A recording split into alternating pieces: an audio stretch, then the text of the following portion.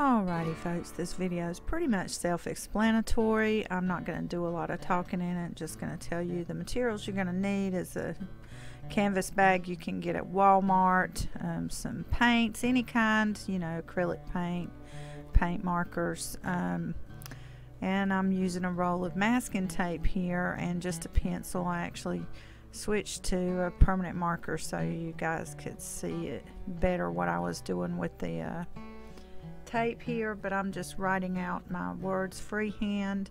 I actually wanted to make this bag so I could carry my notebooks and things in it to work when I have downtime. I like to try to work on my writing, so I thought read always would be a cool little phrase to put on the bag.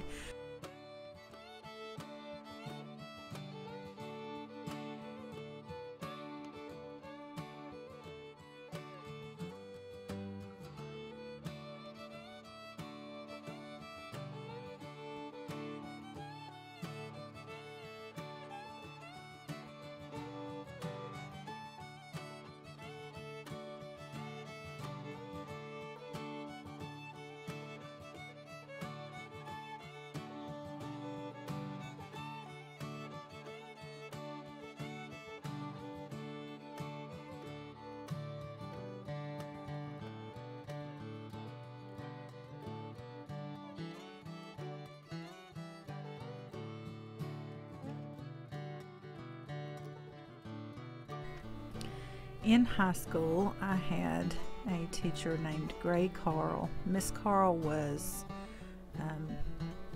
just a really wonderful art teacher. She encouraged us to tap into our own personal abilities and not so much follow the, taught us to go against the grain basically. So I'm kind of dedicating this video to Miss Carl because one of the first just really awesome projects that we did in her class was something similar to this. We had brought in t-shirts, and Miss Carl had us use simple materials like masking tape and spray paint actually to do our t-shirts, and she just gushed over my project so much that it made me feel really good. So this just kind of makes me think of Miss Carl as I do this project, and I hope you guys are inspired to do your own version of this. Just, that's what art is all about. It's about what inspires you, what makes you feel good about what you're doing, and I just really enjoy just doing something on the fly like this.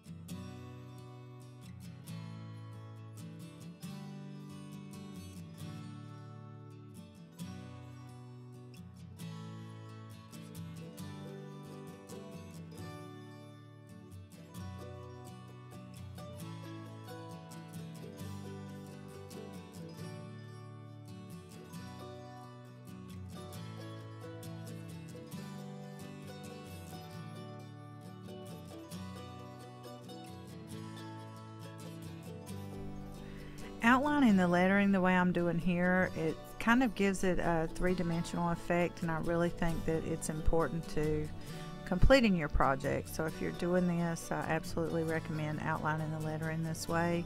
It was something I didn't even think about until I had finished, and I kind of stepped back and looked at it and thought, what can I do to it to give it more, to make it pop a little more, and that definitely worked.